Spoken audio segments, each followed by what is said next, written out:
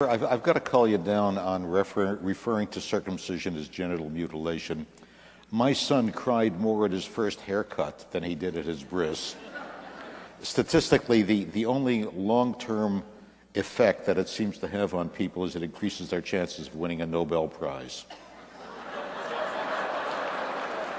I can't find the compulsory mutilation of the genitals of children a subject for humor in that way, or flippancy in that way. Maimonides says very plainly that it's designed to repress sexual pleasure, to deprive us, a male child as far as possible of the opportunity of that. It's fantastically painful, leads to trauma, who've died or had life-threatening infections as a result of this disgusting practice. That a person as humane as yourself can sit here and think of that as a fit subject for humor shows what I mean.